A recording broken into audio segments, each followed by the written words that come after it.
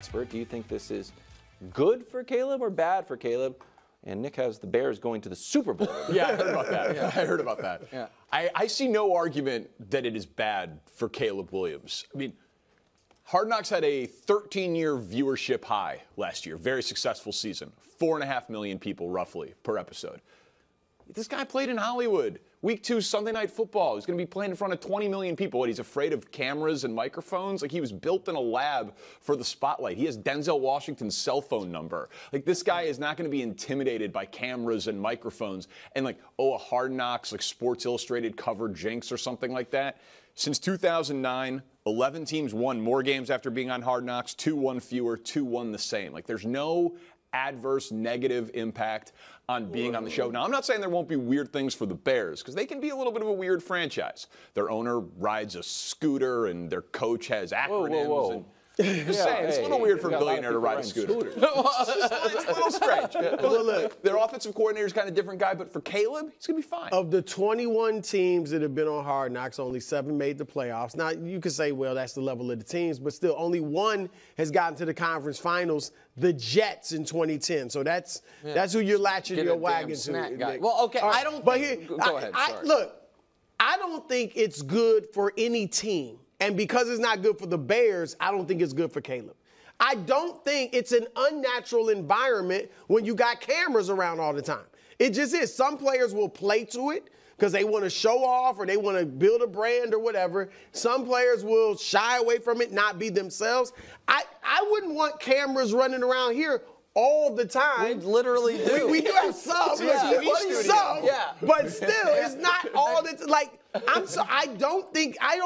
can't see how any coach would want this. Well, that, okay. The question's about And Caleb. because, but if it's not good for the Bears, it's not good for Caleb. Oh, so I disagree. I think it's terrible for these teams. So do you think that there are players on the team that like it?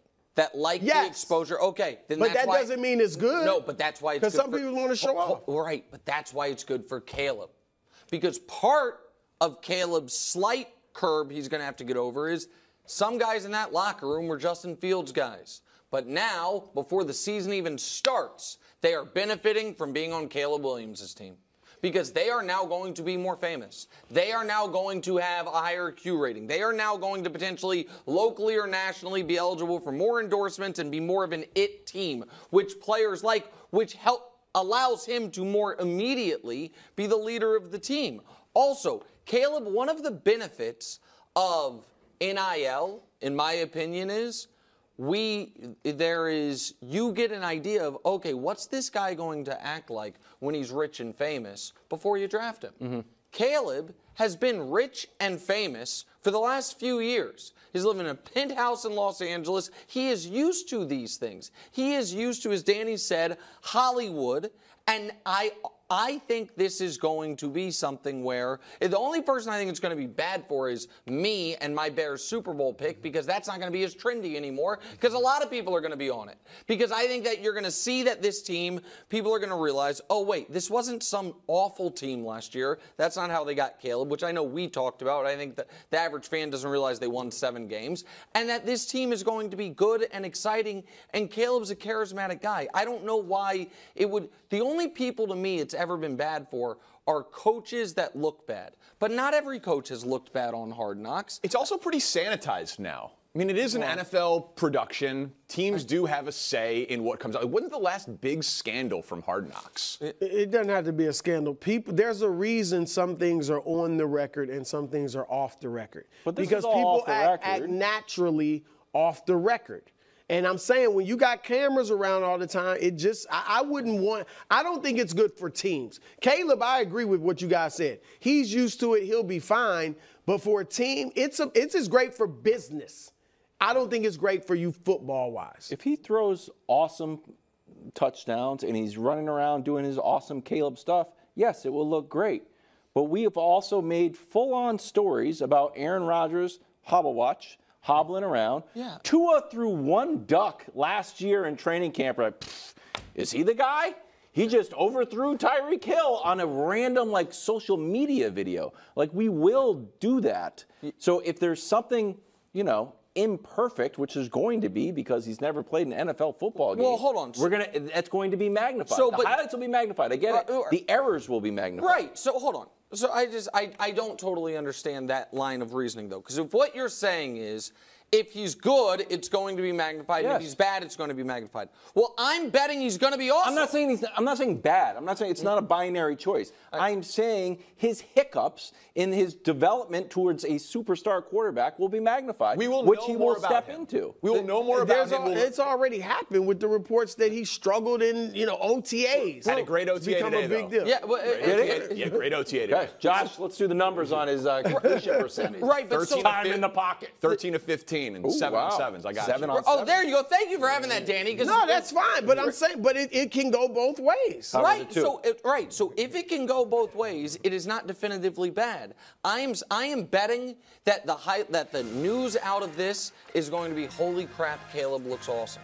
I tell them no, and they can't wait to call me selfish. Now, I'll put my journalism cap on. I listened to all of Chicken P's song.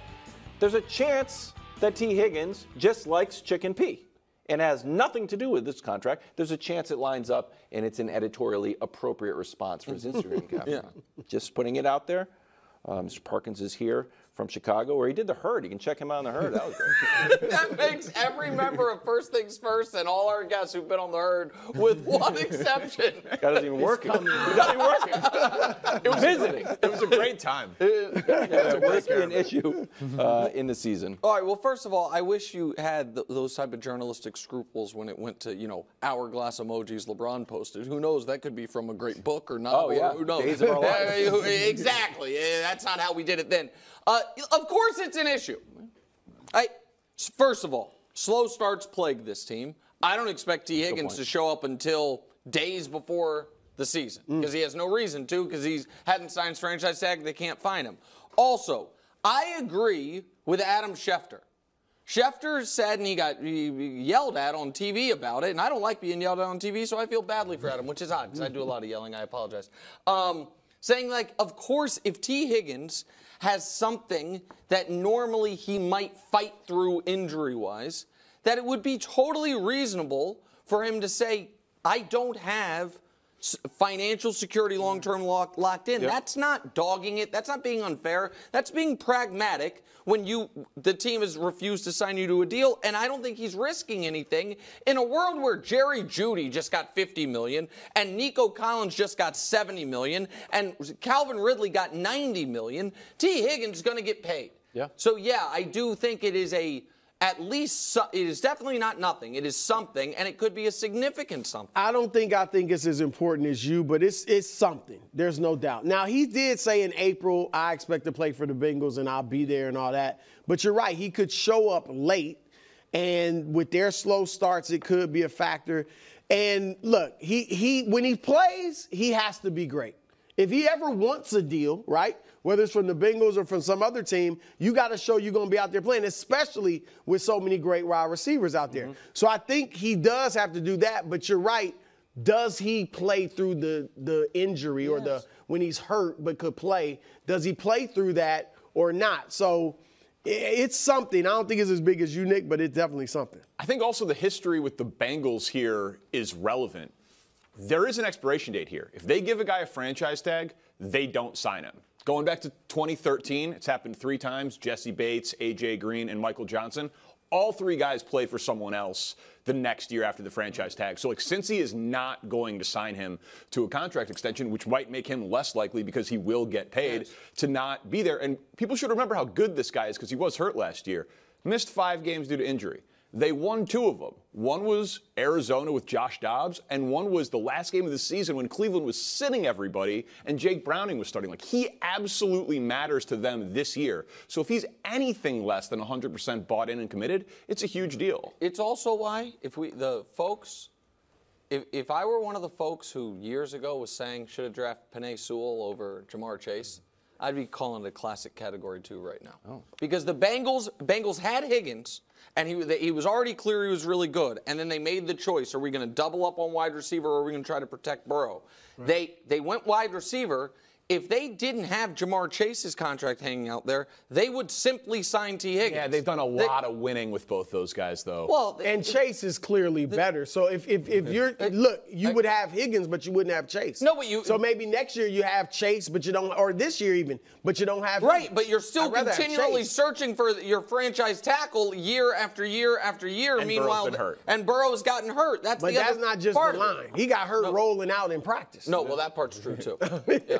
And I don't know how he hurt his wrist. Right? Elliot Wolf, why don't you give a shout to Cincinnati? Thanks for watching. Subscribe here to get more from the show and to check out clips from other shows on FS1.